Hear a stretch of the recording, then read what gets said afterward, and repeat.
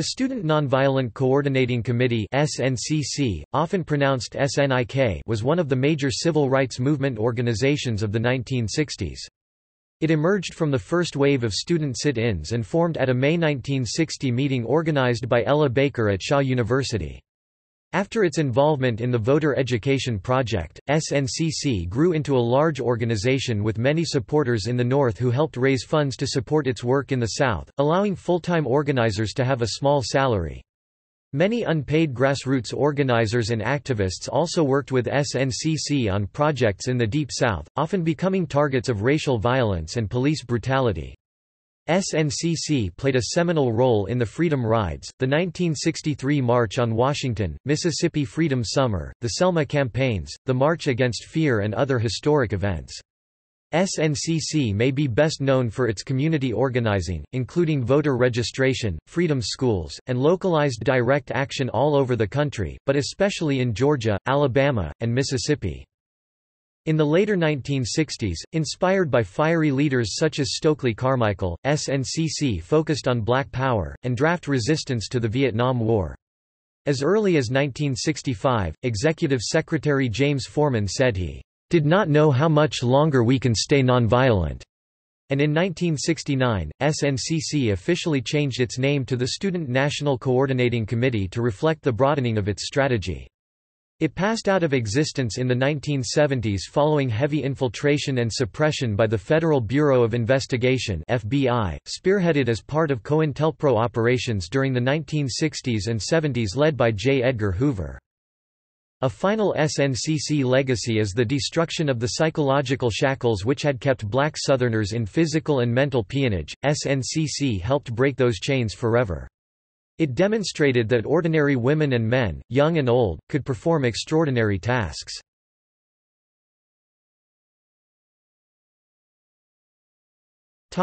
Founding and early years. Founded in 1960 and inspired by the Greensboro sit-ins and Nashville sit-ins, independent student-led groups began direct action protests against segregation in dozens of Southern communities. SNCC focused on mobilizing local communities, a policy in which African American communities would push for change, impelling the federal government to act once the injustice had become apparent. The most common action of these groups was organizing sit-ins at racially segregated lunch counters to protest the pervasiveness of Jim Crow and other forms of racism. While in the civil rights cases 109 U.S. 3 1883, the court ruled that the Equal Protection Clause did not cover private individuals, organizations, or establishments.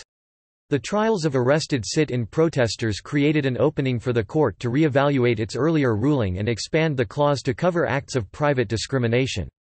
The sit-in movement was a turning point in using the courts and jail to exert moral and economic pressure on Southern communities. In addition to sitting in at lunch counters, the groups also organized and carried out protests at segregated white public libraries, public parks, public swimming pools, and movie theaters. At that time, all those facilities financed by taxes were closed to blacks. The white response was often to close the facility, rather than integrate it. The Student Nonviolent Coordinating Committee (SNCC), as an organization, began with an $800 grant from the Southern Christian Leadership Conference (SCLC) for a conference attended by 126 student delegates from 58 sit-in centers in 12 states, along with delegates from 19 northern colleges. The SCLC, Congress of Racial Equality (CORE), Fellowship of Reconciliation (FOR), National Student Association (NSA), and Students for a Democratic Society (SDS). Out of this conference the SNCC was formed. Ella Baker, who organized the Shaw Conference, was the SCLC director at the time she helped form SNCC. But SNCC was not a branch of SCLC. Instead of being closely tied to SCLC or the NAACP as a youth division, SNCC sought to stand on its own. Ms. Baker later lost her job with SCLC, which she had helped found.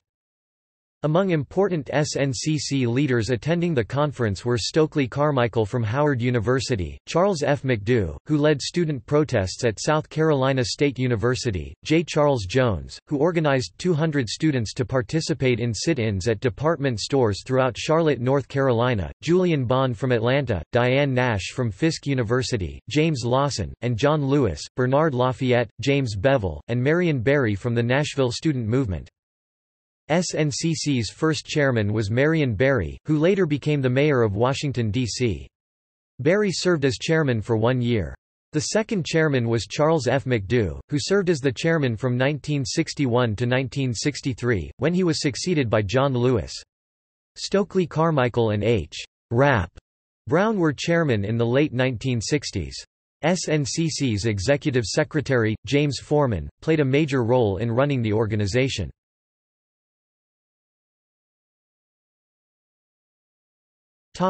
Freedom Riders.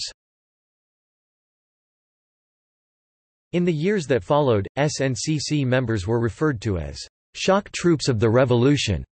SNCC took on greater risks in 1961, after a mob of Ku Klux Klan members and other whites attacked integrated groups of bus passengers who defied local segregation laws as part of the Freedom Rides organized by the Congress of Racial Equality (CORE). Rather than allowing mob violence to stop them, New Orleans CORE and Nashville SNCC Freedom Riders, including Dave Dennis, Oretha Castle Haley, Gene C. Thompson, Rudy Lombard, Diane Nash, James Bevel, Marion Barry, Angeline Butler, and John Lewis, put themselves at great personal risk by traveling in racially integrated groups into Mississippi as they continued the ride. Other bus riders followed, traveling through the Deep South to test Southern compliance with federal law.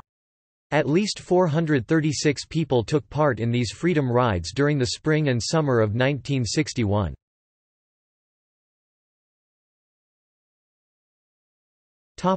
Voter registration.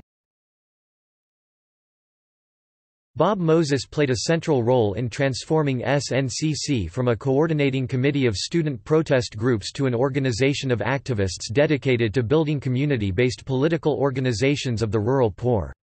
The voter registration project he initiated in Macomb, Mississippi in 1961 became the seed for much of SNCC's activities from 1962 to 1966.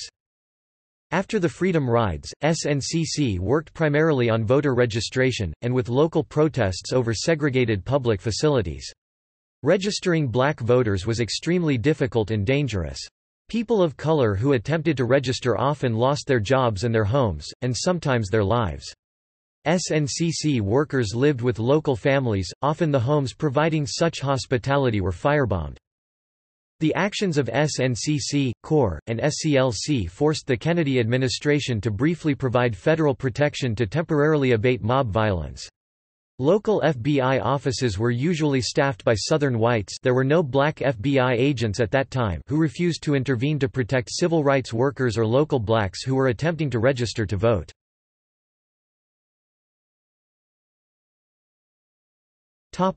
Participatory democracy, group-centered leadership. SNCC was unusual among civil rights groups in the way in which decisions were made.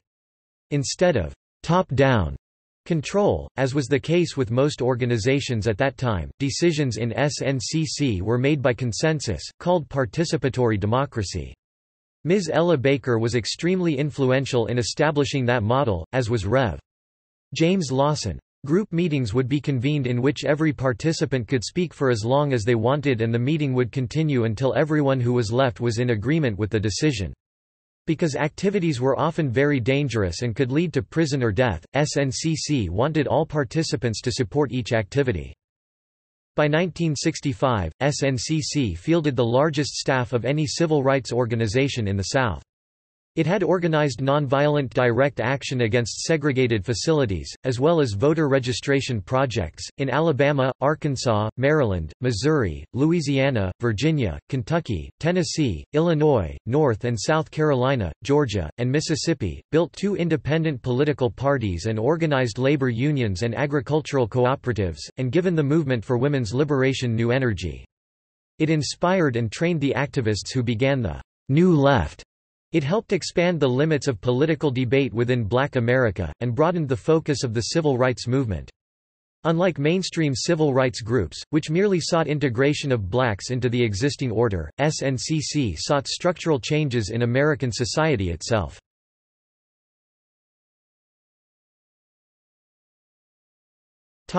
March on Washington. SNCC played a significant role in the 1963 March on Washington for Jobs and Freedom. While many speakers applauded the Kennedy administration for the efforts it had made toward obtaining new, more effective civil rights legislation protecting the right to vote and outlawing segregation, John Lewis took the administration to task for how little it had done to protect Southern blacks and civil rights workers under attack in the Deep South. Although he was forced to tone down his speech under pressure from the representatives of other civil rights organizations on the March Organization Committee, his words still stung.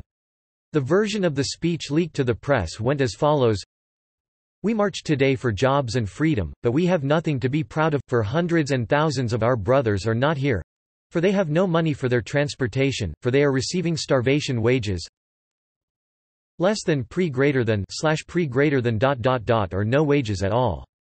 In good conscience, we cannot support the administration's civil rights bill. This bill will not protect young children and old women from police dogs and fire hoses when engaging in peaceful demonstrations. This bill will not protect the citizens of Danville, Virginia who must live in constant fear in a police state. This bill will not protect the hundreds of people who have been arrested on trumped-up charges like those in Americus, Georgia, where 4 young men are in jail, facing a death penalty, for engaging in peaceful protest.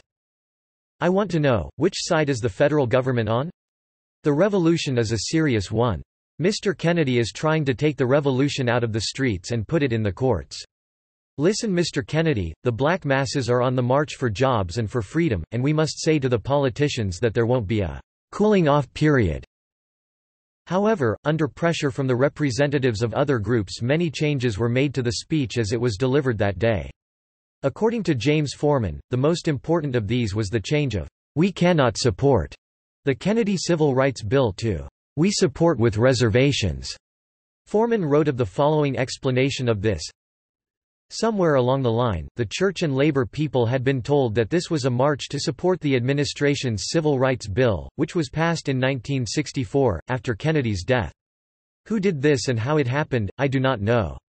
But people all over the country thought they were marching for jobs and freedom when in actuality the sellout leadership of the March on Washington was playing patsy with the Kennedy administration as part of the whole liberal labor politics of Rustin, Wilkins, Randolph, Ruther, King, the Catholic and Protestant hierarchy. If people had known they had come to Washington to aid the Kennedy administration, they would not have come in the numbers they did." Forman's and SNCC's anger came in part from the failure of the federal government, FBI, and Justice Department to protect SNCC civil rights workers in the South at this time. Indeed, the federal government at that time was instrumental in indicting SNCC workers and other civil rights activists.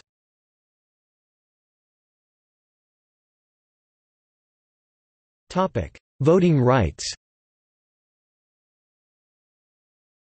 In 1961, SNCC began expanding its activities from direct action protests against segregation into other forms of organizing, most notably voter registration. Under the leadership of Bob Moses, SNCC's first voter registration project was in Macomb, Mississippi, an effort suppressed with arrests and savage white violence, resulting in the murder of local activist Herbert Lee. With funding from the Voter Education Project, SNCC expanded its voter registration efforts into the Mississippi Delta around Greenwood, southwest Georgia around Albany, and the Alabama Black Belt around Selma. All of these projects endured police harassment and arrests, KKK violence including shootings, bombings, and assassinations, and economic terrorism against those blacks who dared to try to register. In 1962, Bob Moses worked to forge a coalition of national and regional organizations, including the NAACP and the National Council of Churches, that would fund and promote SNCC's voter registration work in Mississippi. This coalition was known as the Council of Federated Organizations. In the fall of 1963, SNCC conducted the Freedom Ballot, a parallel election in which black Mississippians came out to show their willingness to vote, a right they had been denied for decades, despite the provisions of the 15th Amendment to the United States Constitution, due to a combination of state laws and constitutional provisions, economic reprisals and violence by white authorities and private citizens. SNCC followed up on the Freedom Ballot with the Mississippi Summer Project, also known as Freedom Summer, which focused on voter registration and freedom schools. The Summer Project brought hundreds of white Northern students to the South, where they volunteered as teachers and organizers. Their presence brought national press attention to SNCC's work in the South. SNCC organized black Mississippians to register to vote, almost always without success. White authorities either rejected their applications on any pretexts available or, failing that, simply refused to accept their applications. Tensions grew gradually, and SNCC refused to recruit white people because they thought that they brought attention of the media only on white people. Mississippi Summer received national attention when three civil rights workers involved in the project, James Chaney, Andrew Goodman, and Michael Schwerner, were murdered after having been released from police custody. Their bodies were eventually found after a reluctant J. Edgar Hoover directed the FBI to search for them. Johnson only sent the FBI after series of pressure and demonstrations. He favored at first to be the leader outside of his country with the Vietnam War, whereas there were many conflicts inside of it. In the process, the FBI also found corpses of several other missing black Mississippians, whose disappearances had not attracted public attention outside the Delta. SNCC also established freedom schools to teach children to read and to educate them to stand up for their rights. As in the struggle to desegregate public accommodations led by Martin Luther King Jr. and James Bevel in Birmingham, Alabama the year before, the bolder attitudes of the children helped shake their parents out of the fear that had paralyzed many of them. The goal of the Mississippi Summer Project was to organize the Mississippi Freedom Democratic Party (MFDP), an integrated party, to win seats at the 1964 Democratic National Convention for a slate of delegates elected by disfranchised black Mississippians and white sympathizers. The MFDP was, however, tremendously inconvenient for the Johnson administration. It had wanted to minimize the inroads that Barry Goldwater's campaign was making into what had previously been the Democratic stronghold of the Solid South, and the support that George Wallace received during the Democratic primaries in the North. When the MFDP started to organize a fight over credentials, Johnson originally would not budge. When Fannie Lou Hamer, the leader of the MFDP, was in the midst of testifying about the police beatings of her and others for attempting to exercise their right to vote, Johnson preempted television coverage of the credentials fight. Even so, her testimony created enough uproar that Johnson offered the MFDP a compromise. They would receive 2 non-voting seats, while the delegation sent by the official Democratic Party would take its seats. Johnson used all of his resources, mobilizing Walter Reuther, one of his key supporters within the liberal wing of the Democratic Party, and his vice presidential nominee Hubert Humphrey, to pressure King and other mainstream civil rights leaders to bring the MFDP around, while directing Hoover to put the delegation under surveillance. The MFDP rejected both the compromise and the pressure to accept it, and walked out. That experience destroyed what little faith SNCC activists had in the federal government, even though Johnson had obtained a broad Civil Rights Act barring discrimination in public accommodations, employment and private education in 1964 and would go on to obtain an equally broad Voting Rights Act in 1965. It also estranged SNCC leaders from many of the mainstream leaders of the civil rights movement. Those differences carried over into the voting rights struggle that centered on Selma, Alabama in 1965. SNCC had begun organizing black citizens to register to vote in Selma in 1963, but made little headway against the adamant resistance of Sheriff Jim Clark and the White Citizens Council. In early 1965, local Selma activists asked the Southern Christian Leadership Conference for help, and the two organizations formed an uneasy alliance.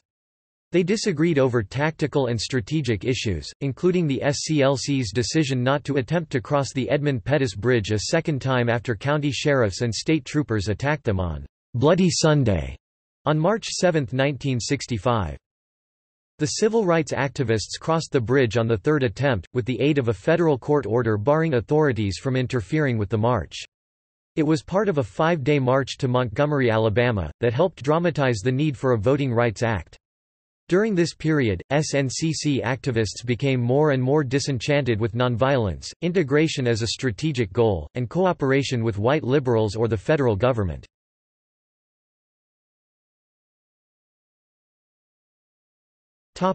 Change in strategy and dissolution. SNCC's experience with the COFO and Mississippi Freedom Summer solidified their estrangement from white liberals. During several points in the Mississippi Project, a team of Democratic Party operatives led by Allard Lowenstein and Barney Frank tried to take over its management. They sought to move decision-making power away from grassroots activists in the South, and purge communist-linked organizations such as the National Lawyers Guild from SNCC's network, in spite of those organizations having made crucial contributions to the movement. Dorothy Zellner, a white radical SNCC staffer, remarked that, "What they Lowenstein and Frank want is to let the Negro into the existing society, not to change it." SNCC was also deeply affected by the killing of Sammy Younge Jr., the first black college student to be killed as a result of his involvement in the civil rights movement. Younge was a Navy veteran who later enrolled in the Tuskegee Institute and participated in the Selma to Montgomery campaign, as well as other SNCC projects.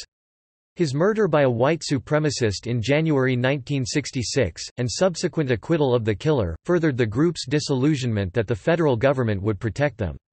SNCC took Younge's death as the occasion to denounce the war in Vietnam, the first statement of its kind by a major civil rights organization. SNCC highlighted Younge's death as an example of the hypocrisy of fighting for freedom abroad while rights were denied in the U.S. and was used as a call for people to refuse the draft and work for freedom at home instead. Many within SNCC had grown skeptical about the tactics of nonviolence and integration. After the Democratic Convention of 1964, the group began to split into two factions, one favoring a continuation of nonviolent, integration-oriented redress of grievances within the existing political system, and the other moving towards black power and Marxism.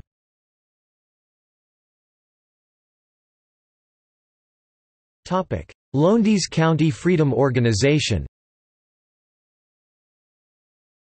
The first SNCC project to promote the slogan, "Black Power," was the Lowndes County Freedom Organization (LCFO), an African American electoral organization which registered over 2,500 black voters between 1965 and 1969. This was a historic achievement given that Lowndes was the most Klan-dominated area in Alabama and that, as a result, Lowndes had 0 registered black voters. Although the Voting Rights Act had been passed, federal monitoring was sporadic and federal protection of black voters inconsistent. White supremacists regularly killed blacks, and sometimes their allies like white SNCC volunteer Jonathan Daniels, with impunity. As such, most LCFO members did their organizing openly armed. They had no confidence in appealing to the support of middle-class liberals, even Martin Luther King and SCLC distanced themselves from the group, or the National Democratic Party. LCFO co-founder John Hewlett, later elected sheriff of Lowndes County, warned that this was the state of Alabama's last chance to peacefully grant African Americans their rights. "We're out to take power legally, but if we're stopped by the government from doing it legally, we're going to take it the way everyone else took it, including the way the Americans took it in the American Revolution." Certain the federal government was not going to protect him and his fellow party members, Hewlett told a federal registrar, "If one of our candidates gets touched, we're going to take care of the murderer ourselves." Choosing a Black Panther as their mascot, LCFO was the first of numerous local organizations to be known as the Black Panther Party. LCFO had no direct relationship with the later Black Panther Party for Self-Defense founded by Huey Newton. However, while the LCFO candidates did not win their early campaigns, most historians and activists regard the group's mere survival under such hostile conditions to be a victory. In 1970, LCFO reconciled with the local Democratic Party, and various candidates, including John Hewlett, went on to be Lowndes County officials.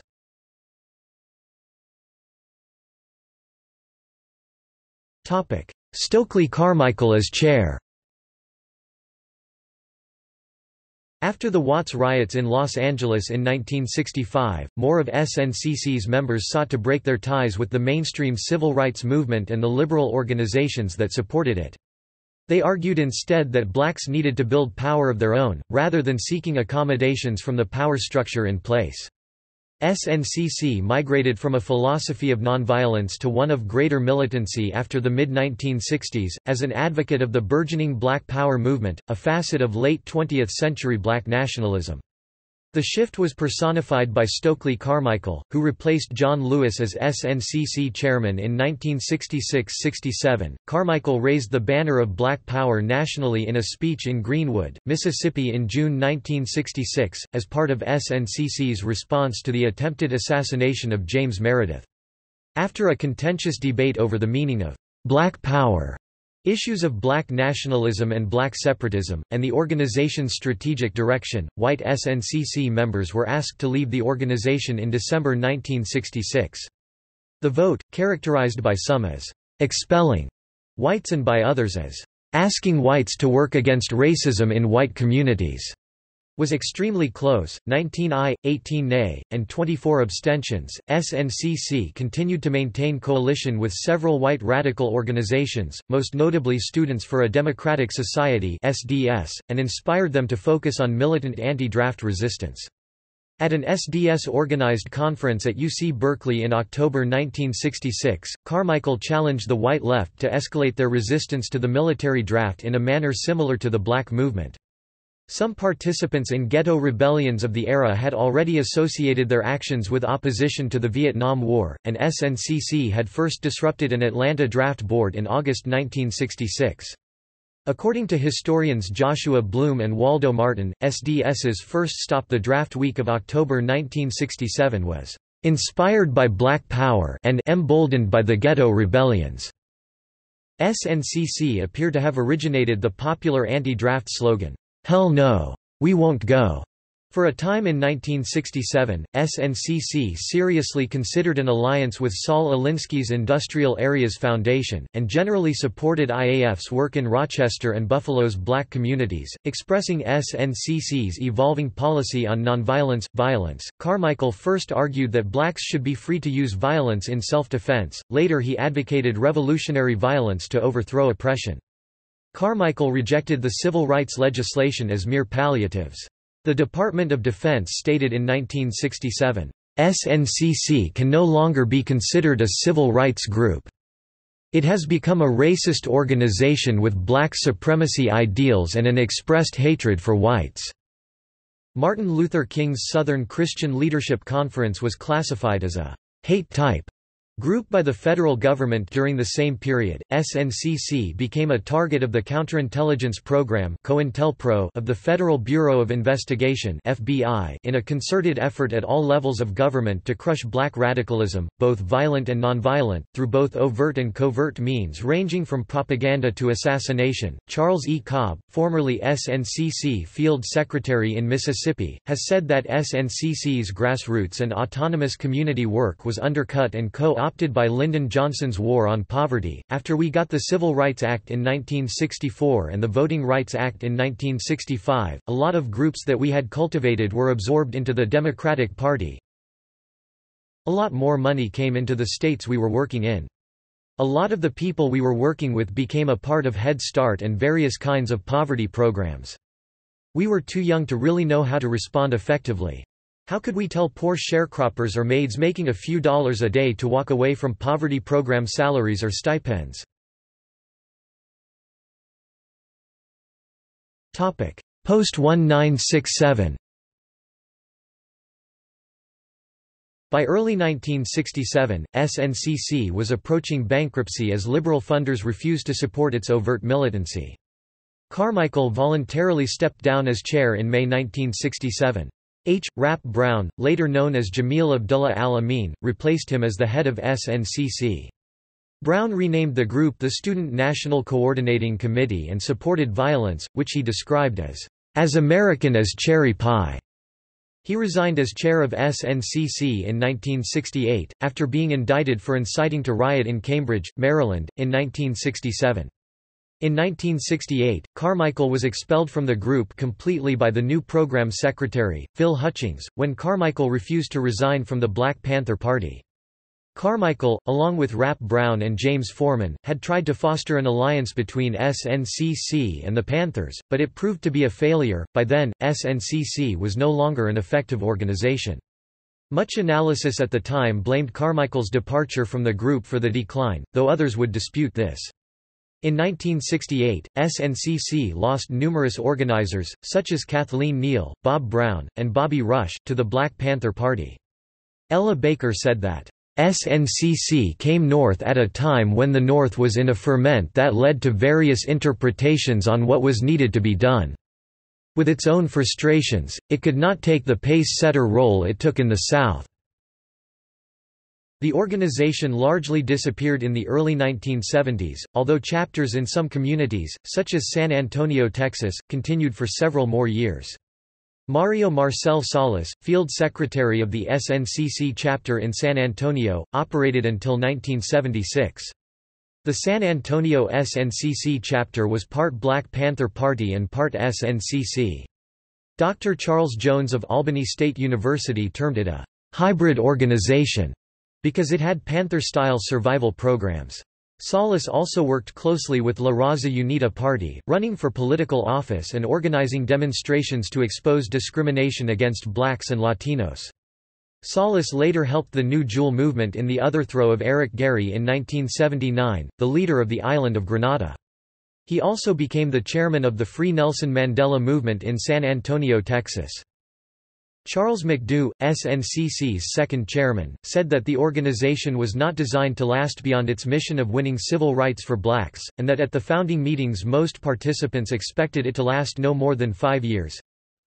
First, we felt if we go more than 5 years without the understanding that the organization would be disbanded, we run the risk of becoming institutionalized or being more concerned with trying to perpetuate the organization and in doing so, giving up the freedom to act and to do. The other thing is that by the end of that time you'd either be dead or crazy. By the time of its conclusion, many of the controversial ideas that once had defined SNCC's radicalism had become widely accepted among African Americans.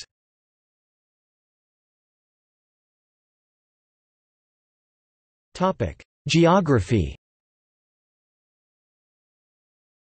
Most of SNCC's early activity took place in Georgia and Mississippi. In the early 1960s, they mainly focused on voter registration projects in the South, and multiple chapters were established throughout the region.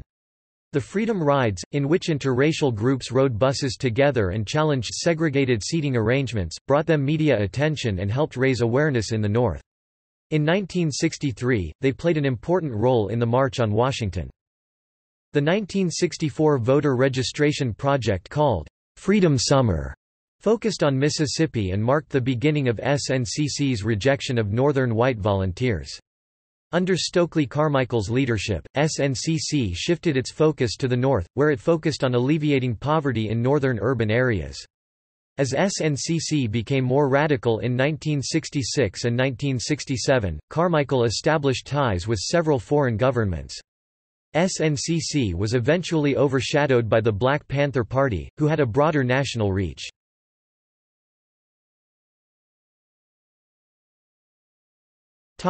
Feminism. SNCC activist Bernice Johnson Reagan described the civil rights movement as the "burning struggle" of the decade, in that it stimulated and informed those that followed it, including the modern feminist movement. The influence of the civil rights movement inspired mass protests and awareness campaigns as the main methods to obtain sexual equality. Many black women held prominent positions in the movement as a result of their participation in SNCC. Some of these women include Ruby Doris Smith Robinson, Donna Richards, Faye Bellamy, Gwen Patton, Cynthia Washington, Jean Wiley, Muriel Tillinghast, Fannie Lou Hamer, Annie Pearl Avery, Diane Nash, Ella Baker, Victoria Gray, Unita Blackwell, Betty Mae Fikes, Joyce Ladner, Dory Ladner, Gloria Richardson, Bernice Reagan, Prathia Hall, Gwendolyn Dolores Robinson, Zohara Simmons, Judy Richardson, Martha Prescott Norman Noonan, Ruby Sales, Indesha Ida Mae Holland, Eleanor Holmes Norton and Ann Moody. Women who were active in the lunch counter sit-in movement of 1960 led the transformation of SNCC from a coordinating office into a cadre of militant activists dedicated to expanding the civil rights movement throughout the South. In February 1961, Diane Nash and Ruby Doris Smith were among 4 SNCC members who joined the Rock Hill, South Carolina, desegregation protests, which featured the jail no bail tactic, demonstrators serving their jail sentences rather than accepting bail. In May 1961, Nash led a group of student activists to Alabama in order to sustain the Freedom Rides after the initial group of protesters organized by the Congress of Racial Equality encountered mob violence in Birmingham. During May and June, Nash, Smith, and other student freedom riders traveled on buses from Montgomery to Jackson, Mississippi, where they were swiftly arrested and imprisoned. In August, when veterans of the sit-ins and the Freedom Rides met to discuss SNCC's future, Baker helped to avoid a damaging split by suggesting separate direct action and voter registration wings. Nash became the leader of the direct action wing of SNCC. Young black girls also played a significant part in the SNCC demonstrations. In July 1963, dozens of young black girls participated in a SNCC protest of a segregated movie theater in Americus, Georgia. Over 30 of them were arrested and eventually held against their will in the Leesburg stockade. They were freed over a month later due to the help of a SNCC volunteer who photographed the girls and published the pictures in a SNCC newsletter. However, despite the multiple human rights violations that they enduring in the stockade, many girls continued to fight for civil rights after they were freed. Ann Moody published her autobiography, Coming of Age in Mississippi, in 1970, detailing her decision to participate in SNCC and later CORE, and her experience as a woman in the movement. She described the widespread trend of black women to become involved with SNCC at their educational institutions. As young college students or teachers, these black women were often heavily involved in grassroots campaign by teaching freedom schools and promoting voter registration. Young white women also became very involved with SNCC, particularly after the Freedom Summer of 1964. Many Northern white women were inspired by the ideology of racial equality. The book Deep in Our Hearts details the experiences of 9 white women in SNCC. Some white women, such as Mary King, Constance W. Curry, and Casey Hayden, and Latino women such as Mary Varela and Elizabeth Sutherland Martinez, were able to obtain status and leadership within SNCC. Through organizations like SNCC, women of both races were becoming more politically active than at any time in American history since the women's suffrage movement. A group of women in SNCC, later identified as Mary King and Casey Hayden, openly challenged the way women were treated when they issued the SNCC position paper Women in the Movement, or adapted an earlier paper submitted at Waveland Meeting by Elaine Dellett Baker. The paper was published anonymously, helping King and Hayden to avoid unwanted attention. The paper listed 11 events in which women were treated as subordinate to men. According to the paper, women in SNCC did not have a chance to become the face of the organization, the top leaders, because they were assigned to clerical and housekeeping duties, whereas men were involved in decision-making. The degree and significance of male domination and women's subordination was hotly debated within SNCC. Many of SNCC's black women disputed the premise that women were denied leadership roles. Ruby Doris Smith was often falsely attributed as author of paper, yet Smith was looking towards black nationalism at this time rather than interracial feminism. The following year, King and Hayden produced another document entitled, Sex and Caste, a Kind of Memo. The document was published in 1966 by Liberation, the magazine of the War Resisters League. Sex and Caste has since been credited as one of the generative documents that launched second-wave feminism. When Stokely Carmichael was elected chair of SNCC, he reoriented the path of the organization towards black power. He famously said in a speech, "It is a call for black people to define their own goals, to lead their own organizations." Thus, white women lost their influence and power in SNCC. Mary King and Casey Hayden left to become active in pursuing equality for women. While it is often argued that the Black Power period led to a downgrading of women generally in the organization, historian Barbara Ransby notes that there is no real evidence of this. Carmichael appointed several women to posts as project directors during his tenure as chairman. By the latter half of the 1960s, more women were in charge of SNCC projects than during the first half. Former SNCC member Kathleen Cleaver played a key role in the Central Committee of the Black Panther Party as Communications Secretary 1968. Her position in this male-dominated leadership was both effective and influential to brown, red, and yellow power groups of the late 1960s and early 1970s. In 1968, the Third World Women's Alliance (TWWA) was originated in New York by Frances M. Beale as a caucus of SNCC, addressing the issue of sexism within the movement. By 1970 it had become independent from SNCC, but maintained close ties with it. TWWA came to focus less on specifically Black power and more on Puerto Rican and Cuban liberation. It continued to operate until 1978, with chapters in several major cities.